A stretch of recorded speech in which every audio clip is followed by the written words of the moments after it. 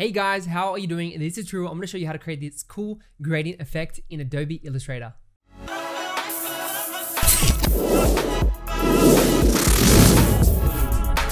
So let's jump into our artboard. You can see I've created this cool effect that creates like this nice gradient that flows with a nice blend from dark to light, and it sort of goes around in this like 360 circle shape, which I think is really cool. I'm going to show you how to quickly make this. So first off, you want to have some nice colors, right?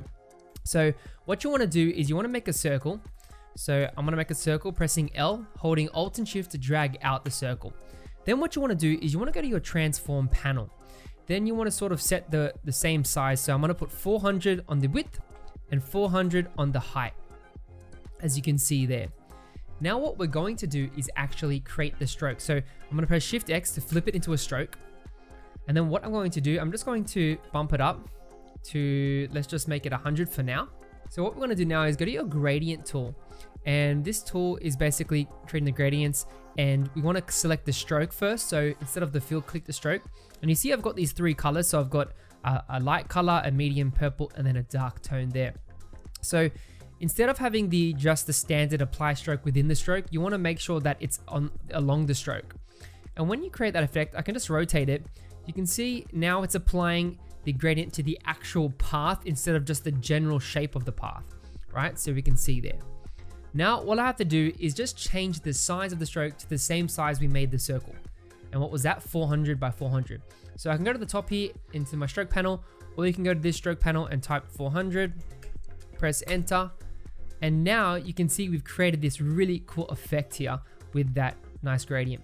I can scale it down. Just keep in mind that as you scale it down, it might look a little bit different because of the stroke. Make sure that your scale stroke, so if I go back to the transform panel, you can see that scale strokes and effects are on. If it's not on, basically you'll scale it and it will stuff up the stroke. So just make sure that your scale strokes and effects are turned on before you start scaling things and moving it around. So beautiful. Basically, that's how you create the effect. I'm going to add some other colors now to show you what it can look like. One quick tip is that you want to make sure that you sort of have a nice blend of color. So you got a dark tone to a light tone. So I'm going to select this. I found some of these colors from Color Hunt. So you can see these ones, they're pretty nice. So for example, if I go to colorhunt.co, whole bunch of colors here you can use. Try and find one with nice contrast. So let's go back here, and I'm just going to go to my swatches panel on the side and my gradient tool. Hopefully you guys can see that. And then I'm just going to start to drag out some of these colors like this. And I want to do it again for this one.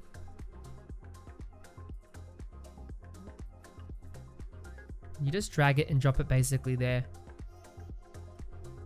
I think I'm going to change this to like a purple. There we go. Oh, drag it there. Make sure you select and then drag and drop.